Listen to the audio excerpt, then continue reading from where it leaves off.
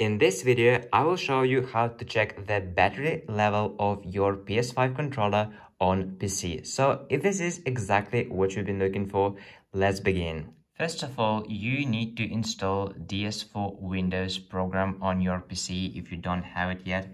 So just Google DS4 Windows and open this website. Here you will need to click download now and find the appropriate version for your PC. Personally, I use this one because I have a 64-bit system, but if you have 32-bit system, use this one. So hit the download, and after you will download this file, you will have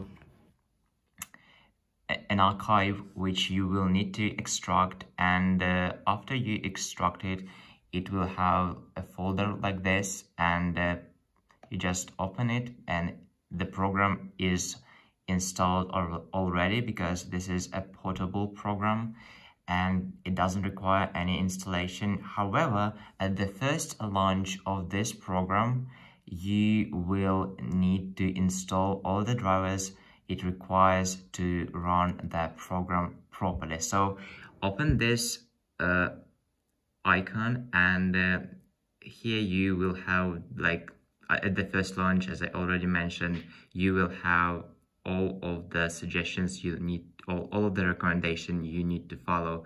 But I've already opened it and I already have it installed, so it kind of already works for me. So after this, after you have everything set up, you need to connect your PS5 controller to your PC. It is already connected to my laptop, and so after I run just this program, it automatically becomes visible. And so just let's see, I launched it and here is the light. And so how do you check the battery level? So it's easy, it just shows it right here, battery 75%. And this is my controller, and so this is how you actually do it. Yeah, and it also shows the battery level here.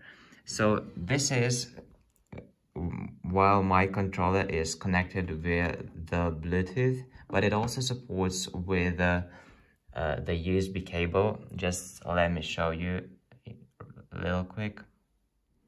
So I've just connected my PS5 controller via the USB to the PC, and as you can see, it is charging with this orange indicator shows that the charging is in the process.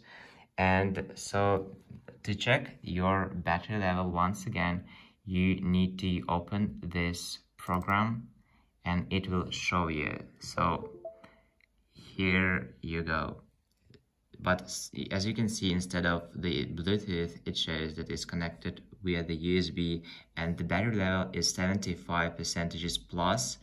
And when it was connected without the USB cable, there was no any plus sign. And the reason to this, as I believe, I'm not sure, so if you know the real reason, just let me know in the comment section below. But personally, I think that the reason is for this is that it shows only the battery level that your PS5 controller had at the moment of the connection with your PC. So, and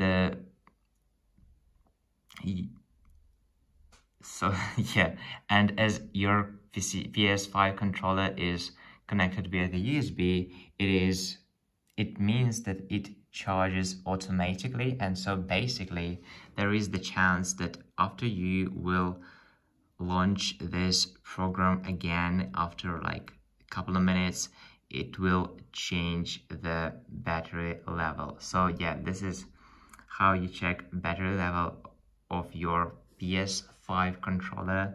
And basically this is the only way I found that works.